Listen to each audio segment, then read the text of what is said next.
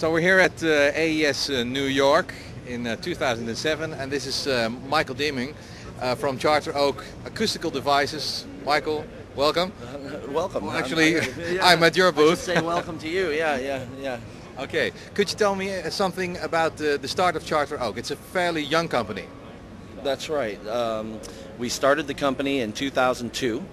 And it took about a year and a half to develop the prototype for the first product, the SA538.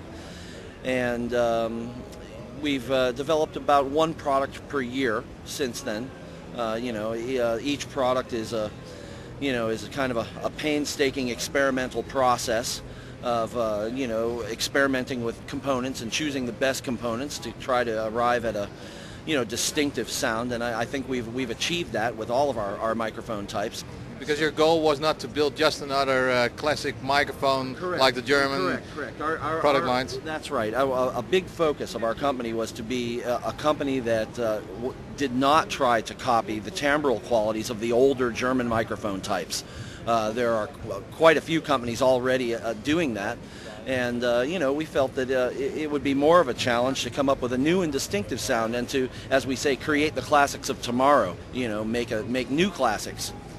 By creating a distinctive sound, really solid build, so that the product has incredible longevity, and stand behind it with incredible customer service and a lifetime warranty.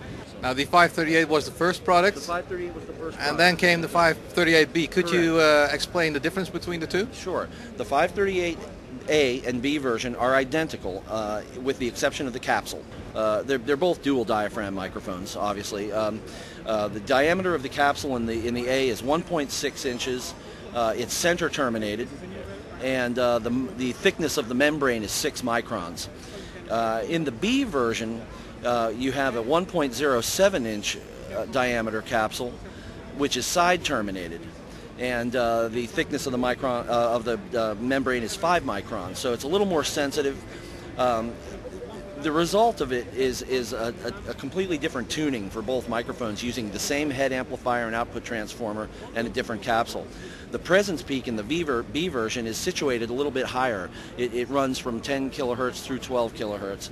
In the A version, the presence peak is a little lower. You see it running from 8K through 10K. So the B version tends to sound better on females. And that's what we're seeing now, is that a lot of engineers and producers who are working with girls are choosing the B over the A, and vice versa, with men tend to sound better on the A version of the mic. If we're talking about vocals, both of the microphones are excellent universal applications microphones. I mean, they sound excellent on just about anything you put them in front of. Acoustic guitar, percussion, piano. I use them both on just about everything.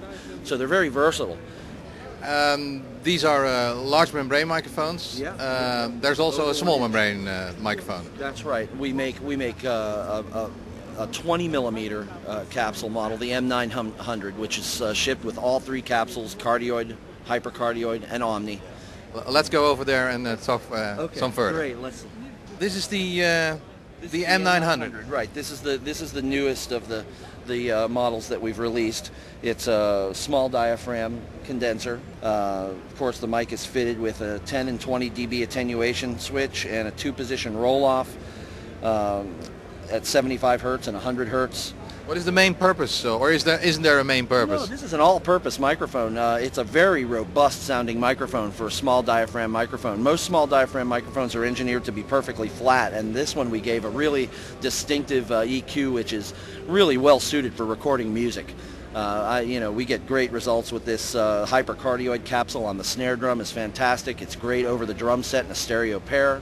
Great inside the piano. It's a very versatile package with all 3 capsules and the musical sound of the microphone. It doesn't give you an anemic sound like a lot of small diaphragm microphones can tend to do.